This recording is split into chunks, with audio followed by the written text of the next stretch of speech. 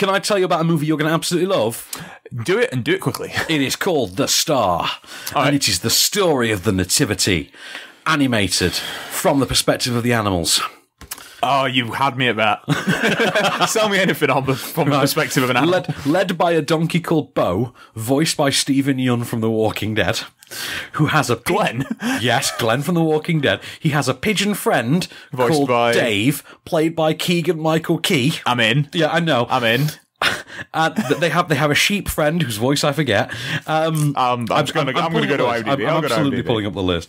And they are basically escorting Mary and Joseph on their way to Bethlehem to give birth to, A.D. Bryant, was the from Saturday Night Live. Yes. Yeah, I like her. Zach Levi and Gina Rodriguez are Joseph and Mary, respectively. Christopher Plummer, Jane Virgin. Yep. Christopher Plummer is Herod. Good casting. Right. And as the... Was it originally Kevin Spacey? Was it? Okay. You see, that's the thing. I absolutely believe that, because I wasn't looking at your face. I absolutely believe that. But here's where it gets interesting.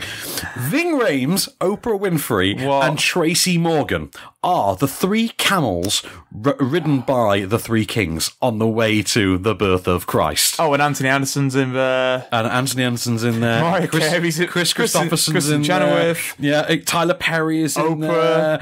Yeah, I know. This is a who's who. It really is. I tell you what. Here's a script. Here's a script. Here's a clip of the... Didn't actually watch a film. We were all just given this. We didn't watch them. We just read the script on the bus on the way home. Animation wasn't done yet. Here is a clip of the three camels bickering.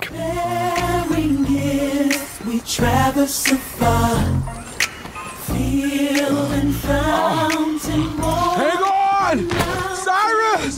Deborah! Come on, guys!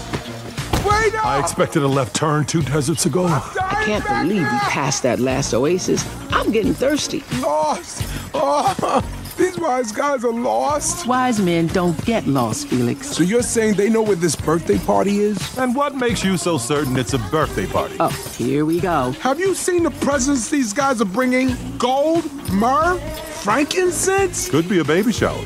You bring gifts to a baby shower. Baby shower? What is a baby going to do with frankincense, silly camel? It's a birthday party. Clearly none of those were actually lines in the script. They just told Tracy Morgan to just say whatever he wanted. Tracy, be a camel. Yeah, Tracy, just pretend you're a camel for a minute. What would you say if you were a camel? And he just came out with some Bible-related stuff, and they thought, actually, that kind of weirdly lines up. Let's have that. It was Tyler Perry instead of Ving Rhames, sorry, as you've corrected me. So it's Tyler Perry, Tracy Morgan, Oprah Winfrey. They are the camels. It's pretty snoozeworthy. It's relatively unchallenging a film. It's kind of dull at times. The animation is a bit basic, a bit iOS game. You know, like a game that a child will play on iPad. In fact, it plays a lot like, those weird Christian video games they make for the young children of devout fundamentalist Christians. It plays a lot like one of those.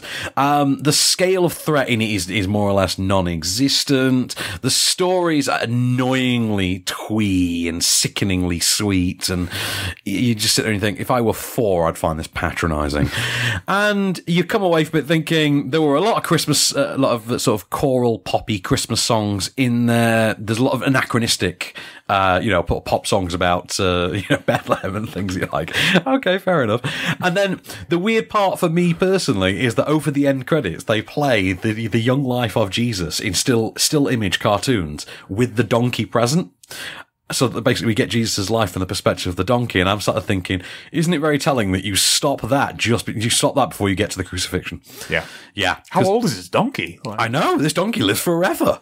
But, make of that what you will. Also, it's a children's film with Chris Christopherson in it. I'm never going to call that a bad thing. No, that's okay. OnScreen.